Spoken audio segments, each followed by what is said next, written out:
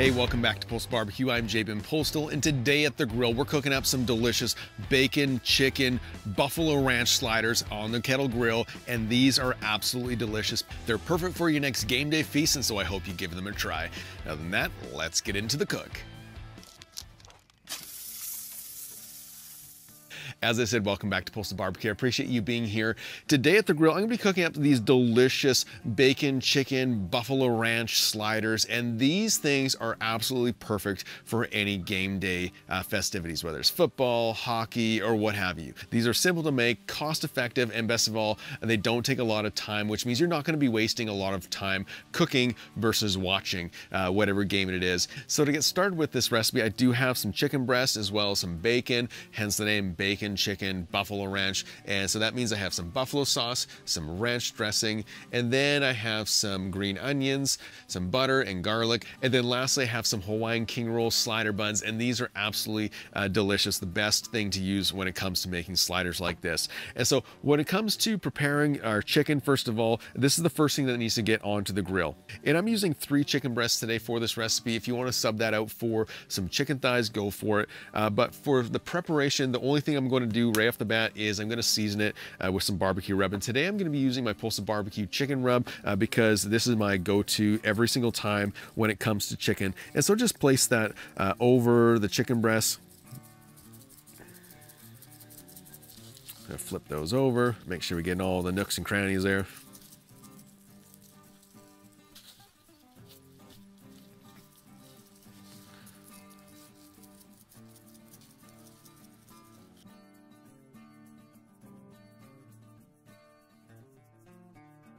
All right, that looks pretty good to me. And so, like I said, this doesn't take a lot of time to prepare. The chicken breasts are seasoned, the bacon needs to go on the grill and cook away, but really everything else is ready to go. And so what I'm gonna do is I'm gonna place the chicken breast onto the grill at that 275-degree temperature. And I did already go ahead and prepare the grill for cooking, and let me show you just how I set it up.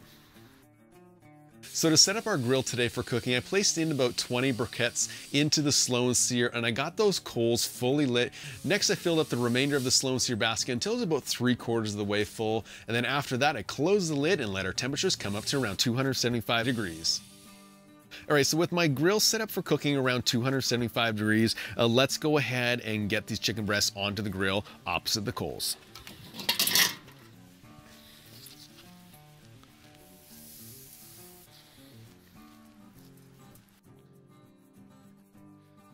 There we go. I'm also going to grab my bacon strips, and today for this recipe I'm using about 4 strips of bacon. I'm just going to place that directly onto the grill grates as well.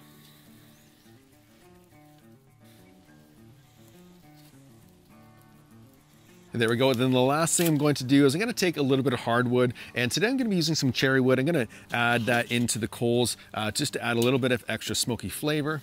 Get that directly over those coals. And then with everything on the grill, I'm gonna close up this lid. And like I said, I'm gonna be cooking these today at around 275 degrees until the chicken comes up to 160 so that it can rest up to about 165 degrees, which is gonna be a perfect cook for the chicken breast. Also with the bacon, I'm just gonna continue to monitor it. It's probably gonna take around the same time as the chicken breast, but if it does need a little more time, I can throw it directly over those coals just to crisp it up a little bit. But we'll come back when the chicken breast is fully cooked. Okay, so the chicken breast and the bacon have been cooking for about 1 hour and 15 minutes now, and I did go ahead and I did probe them to see if they're up to temperature, and they're all sitting around the 160-degree mark. So I do want to show you what they do look like before I take them off the grill. And guys, so just take a look at that. You can see there's some nice color that's forming on the chicken breast as well as the bacon. So I'm gonna remove everything from the grill, as I do wanna let everything just sort of rest for a few minutes before I start chopping it up to make the sliders.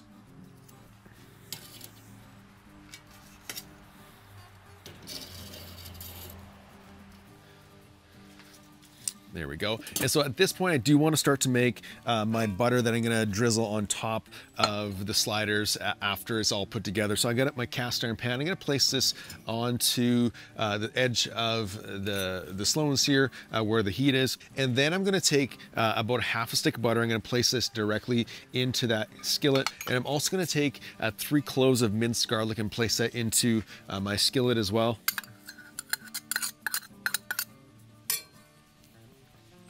Go. And then I'm just going to mix it all together.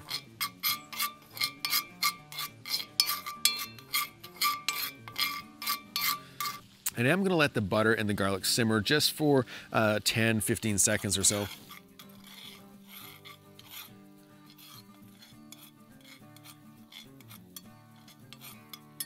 We're going to remove from the heat and just let that butter kind of cool down a little bit because I do still have to slice my Hawaiian king rolls as well as the chicken. I'm also going to close up the grill lid just to help maintain that lower temperature of around, it's probably going to be around 300 degrees now. And so I got my Hawaiian king rolls. I'm just going to slice it in half.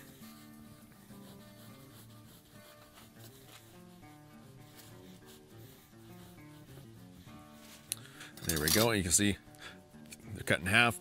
And then now I'm also going to just chop up my chicken breasts.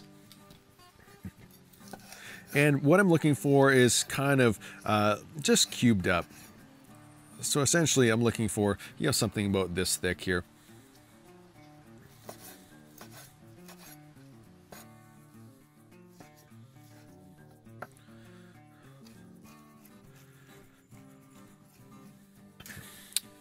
I can get this into my dish. Lastly, I'm going to chop up my bacon and just take a look at that. You can see it's firmed up quite a bit. It's got some extra smoky flavor. It's got a bit of a crunch to it. And so I'm going to slice this up.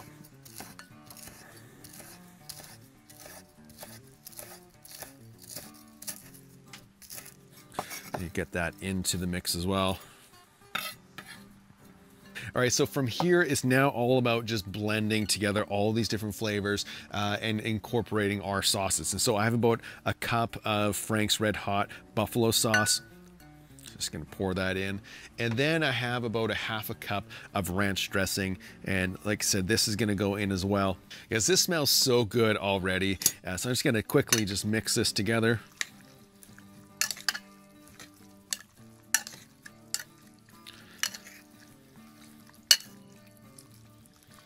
All right, guys, just take a look at that. You can see all of those sauces are just blended really nicely. And so the only thing left to do is to actually build the sliders. And so I'm gonna grab my Hawaiian king rolls and just be careful. Some of these have broken off, but that's okay. Just gonna remove them. And I'm gonna start off by laying down a little bit of this jalapeno Havarti cheese. And then I'm gonna grab my bacon, chicken, buffalo ranch mixture, and I'm gonna place that onto the slider buns. And I may not need to use all of it, but I'm gonna get on as much of it as I can. And then to that, I do have some chopped up green onions. I'm gonna place these on top as well. It's gonna add a little bit of extra delicious flavor to this. I do know some people that don't like green onions, just skip it all together or add on some pepperoncinis or something like that that you do prefer. And so on top of this, I am gonna layer it again with this jalapeno Havarti cheese.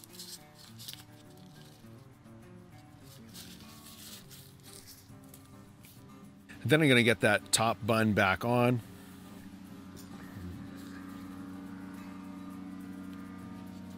And then lastly, I'm gonna just top it with that garlic butter. Just gonna pour that right over top.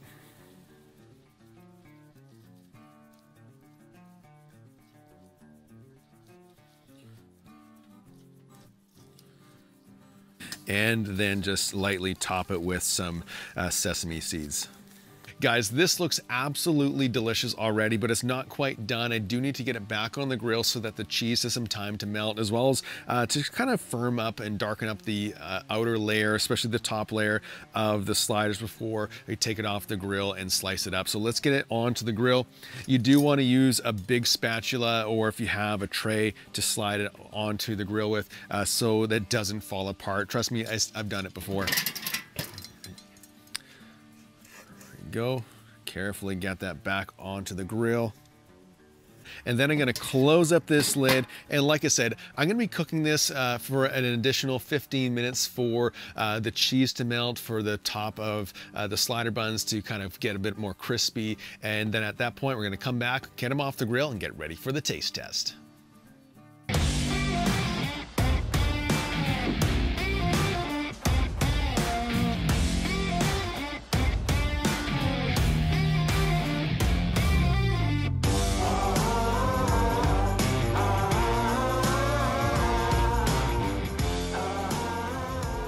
All right, the moment we've been waiting for is here. These bacon, chicken, buffalo ranch sliders are all done. It smells absolutely incredible. I can't wait to cut into these and go for the taste test. And so one of the great things with these Hawaiian rolls is that you can actually just take your knife and just slice in between them. It makes for super simple sliders, and that is why we use them. And so let's just cut into them.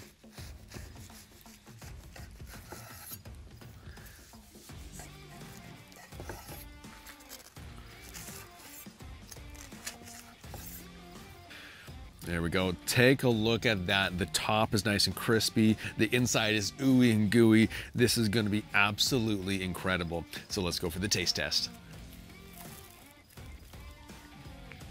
Oh man, that is good.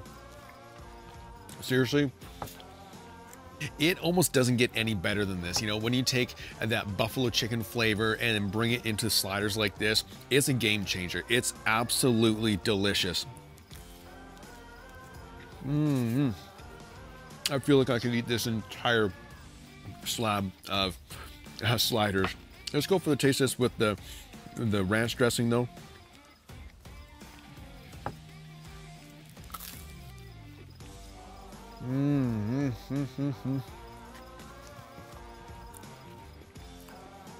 This is so good, guys.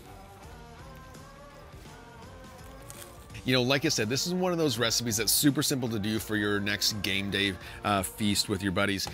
It's simple, it's cost effective, it doesn't take a lot of time, and the results speak for themselves. Everyone that shows up is gonna absolutely love these. And if you do want to speed up the whole process of this recipe so you don't have to smoke the chicken first or spend some time doing it that way, you can go into the grocery store and buy a rotisserie chicken, just break it down and use that, or even go and get the pre-cooked, pre-sliced chicken breast and toss it in that buffalo sauce and the ranch sauce and build your sliders like this. And it's only going to take, you know, 15 minutes of actual cooking on the kettle grill. But when you take the chicken breast, smoke it on the kettle, it's going to enhance the flavor of these sliders. So if you've never done these before or have never done something similar like this, make sure to give it a try because you're going to love it for sure. I'm going to go ahead, grab this one, dip it in that ranch, and finish off some more of these. That's so good, guys.